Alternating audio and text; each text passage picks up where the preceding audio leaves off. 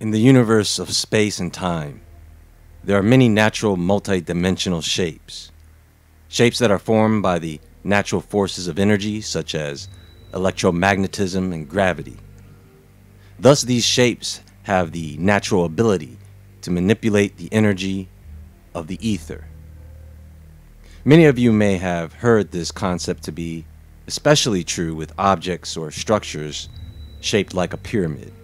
In 1997, there was a book published by Dan A. Davidson entitled Shape Power, a treatise on how form converts universal ether into electromagnetic and gravitational forces. Now, I have briefly discussed this concept before, pointing out the possibility of great structures around the world being constructed using this shape power. Many of you may be familiar with Edward Leedskalnin's Coral Castle in Florida, and how this may have been put together using not only shape power, but cymatic energy. The neighbors of Leedskalnin reported that he sang to the stones. However, there were never any eyewitnesses to testify to this. But similar ideas have come up surrounding the mysterious construction of the pyramids of Giza and the Tibetan monks using cymatics to levitate huge boulders. So let us take a closer look at the information that Dan Davidson has provided for us in his book. Let us investigate the true power of what has been kept secret from us for so long. Because we know that people with knowledge of this power seem to want to keep it to themselves. It is knowledge that has somehow managed to slip by us for most of our lives. An ancient technology that has been available to us all, but kept secret, all because the powers that be do not want us to have what was built into the world that we live. And that is free energy.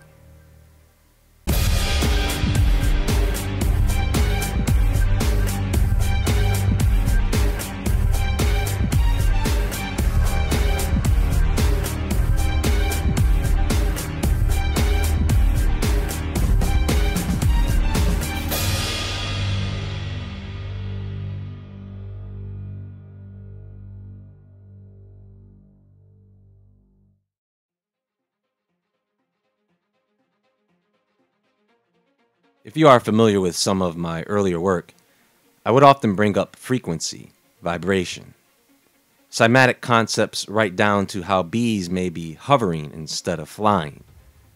How were the pyramids and other megalithic structures cut and transported?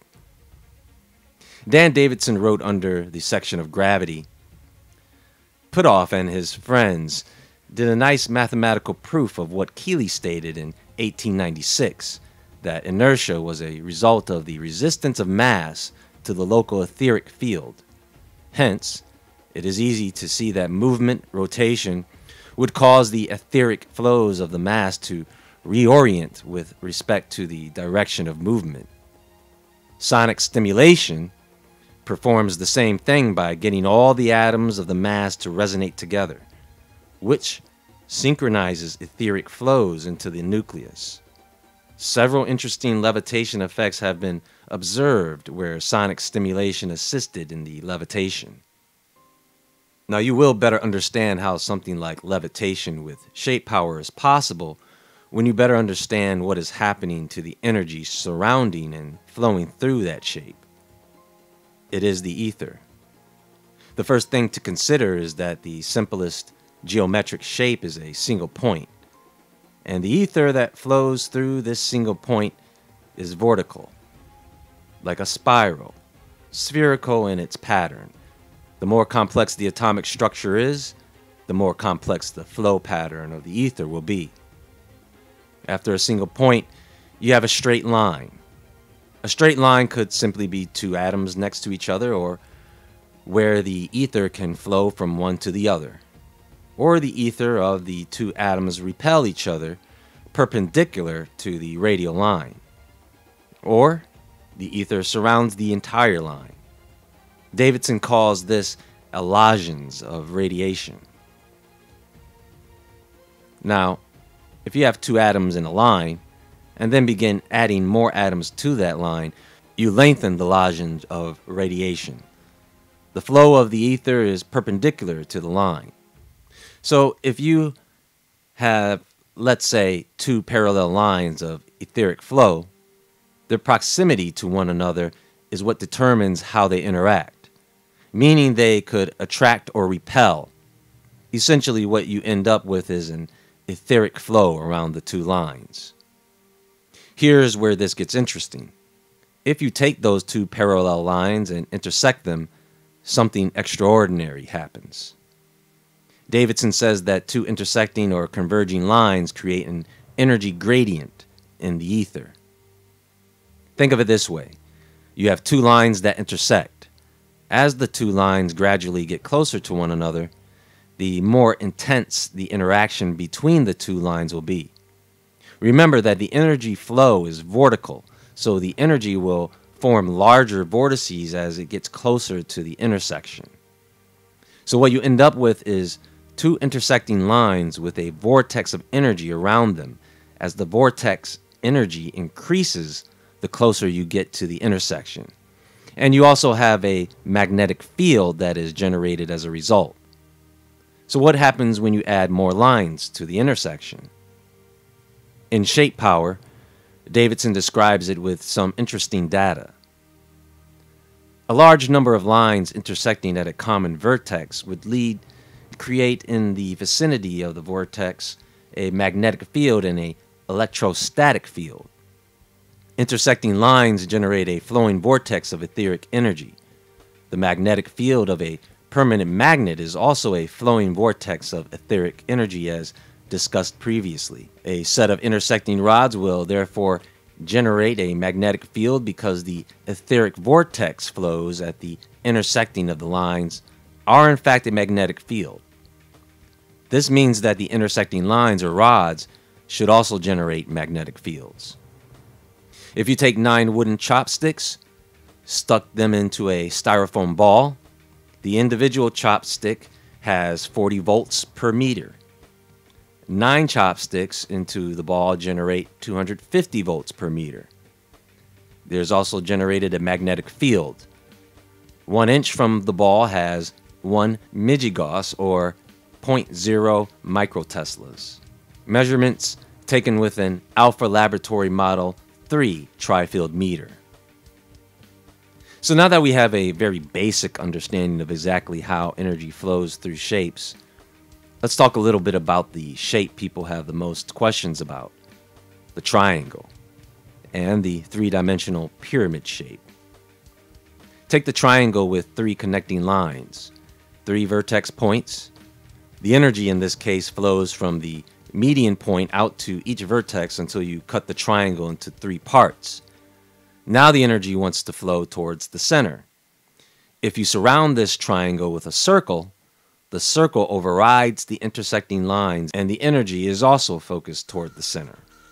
So once you have the ability to use these shapes to manipulate the flow of energy, what are the possible applications of this?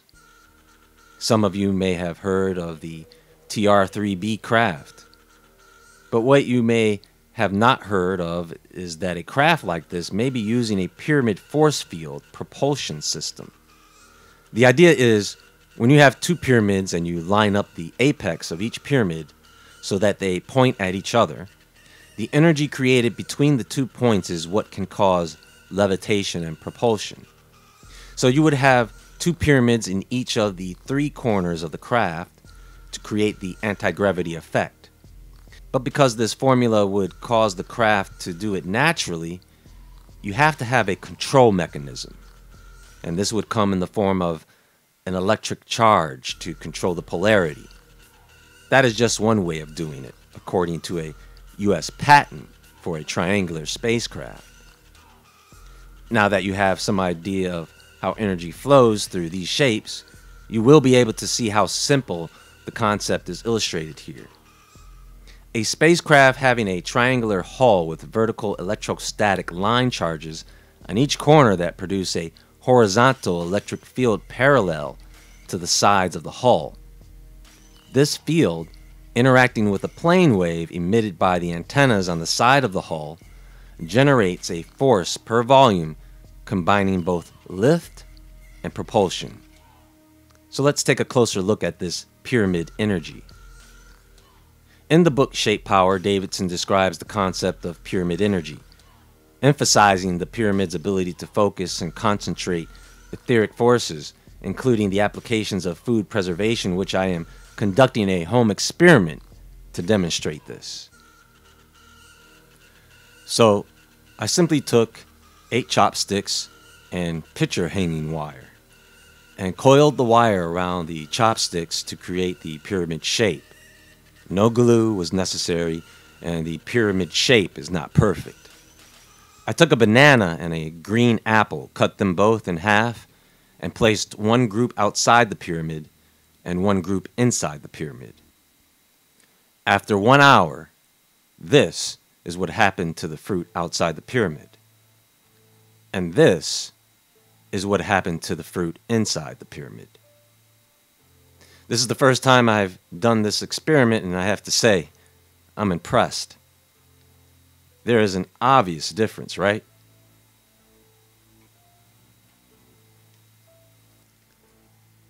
Davidson promotes that this is an effective way to enhance meditation and healing when inside a pyramid structure. I actually live in a house that has a pyramid frame above me for the roof, so I am constantly under that framework. I am sure several of you have that same framework in your house, in your roof. I just found that to be interesting. Of course, that doesn't place me inside the pyramid frame, just beneath it. Now, he also states that to get this pyramid effect, you only need the outline and the pyramid shape.